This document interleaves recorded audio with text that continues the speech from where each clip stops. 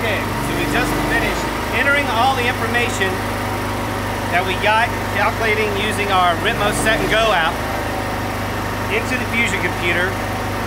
Entered our drag pressure from the app. We knew to calculate our heat soak time based on the 4.5 minutes per 1 inch wall thickness calculation. We entered that in seconds. Got our cool down.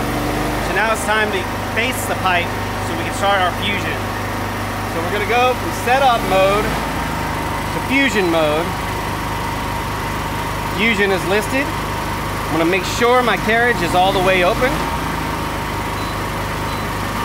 It's open. Now I'm gonna drop my facer into place. Slide it down towards the slide. You can see that my cable is out of the way, so I'm not gonna pinch it, shut the machine down. Swing it over. Drop it in between. Now latched on the rail, there's a safety switch in here, so it must be firmly in place to work.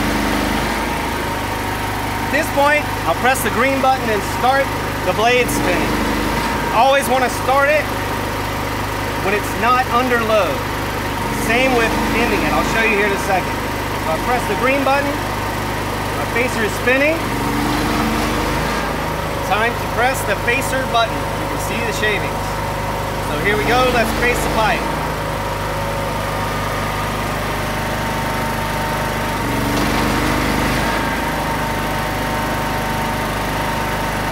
This is a rough cut with a chainsaw, so we may have to pause the facing in order to clear out some of the shavings. We want to make sure we've got very clean, smooth, matching faces on the pipe. If you look on this side, you can see it's very rough.